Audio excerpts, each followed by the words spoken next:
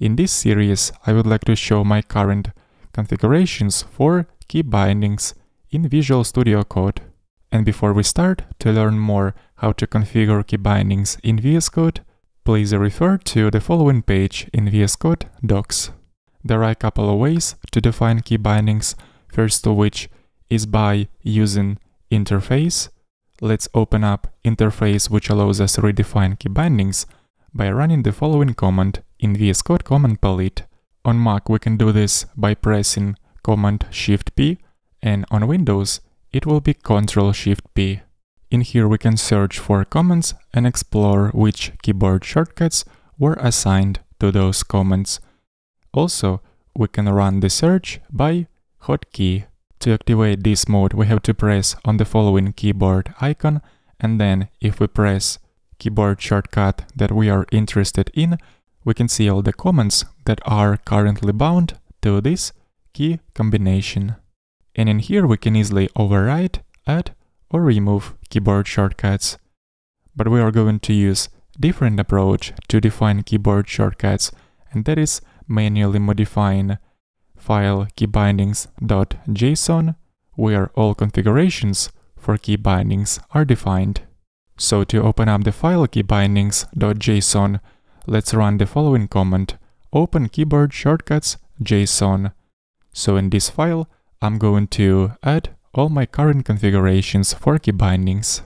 Every keyboard shortcut is defined by using the following object with a couple of properties: key, where we're going to define key combination, and the command.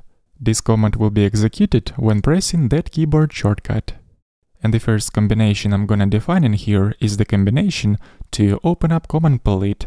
And to do so, I like to use command OP combination.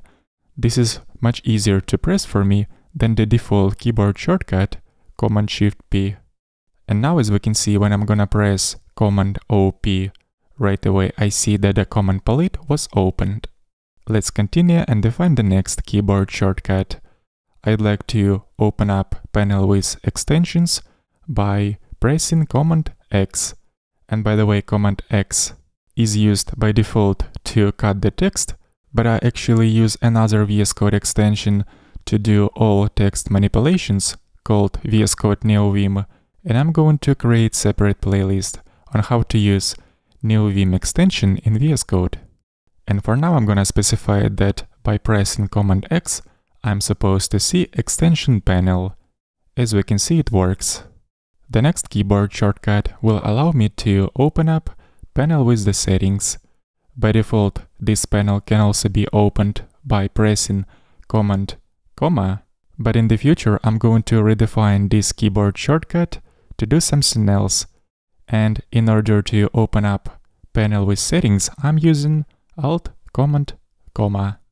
So it's working. Let's move on and define the next keyboard shortcut.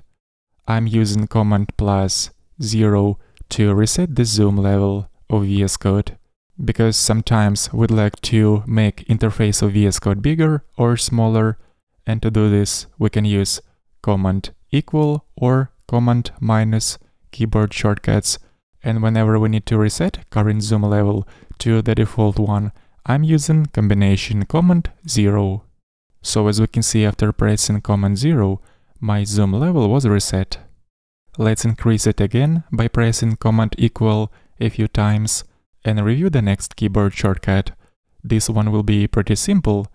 I would like to close all notifications that usually pop up in the bottom right corner of VS Code. And to do so, I would like to press Escape. Those notifications occasionally appear in this area, but this keyboard shortcut only should take effect whenever some notification is opened. So I'm going to add additional condition to specify when exactly this keyboard shortcut should actually take effect. And to specify additional conditions, we're using key when, and there is a huge list of all kinds of different when conditions that can be used as a value for this key. In this case, I need notification toasts visible. The next keyboard shortcut is going to allow me to quickly navigate to the particular line by specifying its number. So I'm using Command G to open up the panel where I can type in line number and quickly navigate to that line.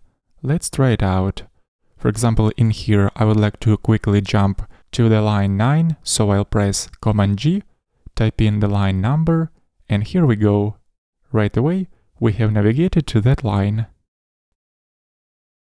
Next keyboard shortcut will be used to navigate between all symbols in the currently open file. For example, in here I'm gonna press Command R and type the name of the function I would like to navigate to, and after pressing Enter, as we can see, we end up exactly on this function name.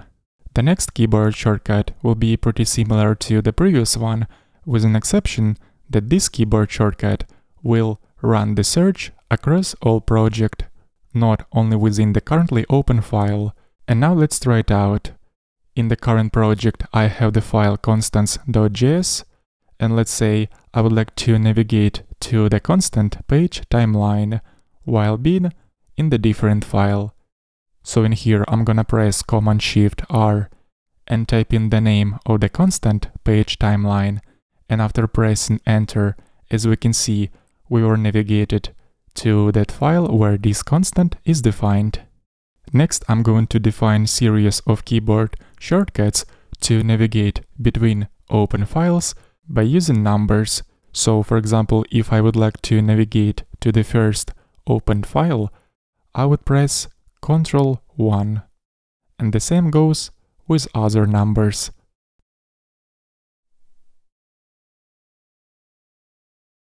Ctrl 2, Ctrl 3, Ctrl 4. Let's try it out. I'm gonna press Ctrl 4. As we can see, the file was changed. If I would like to get back to the previous file, under number 3, I would press Ctrl 3.